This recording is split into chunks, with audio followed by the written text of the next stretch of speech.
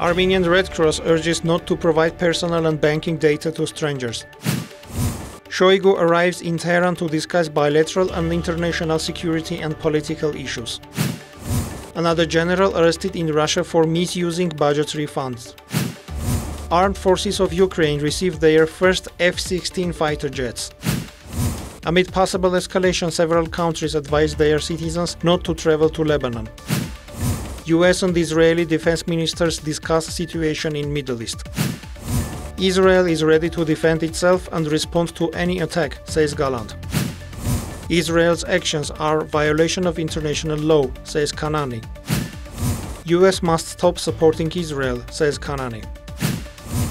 No agreement on Trump-Harris debate. Anti-immigrant protests continue in United Kingdom. Prime Minister of Bangladesh resigns and leaves the country amid protests.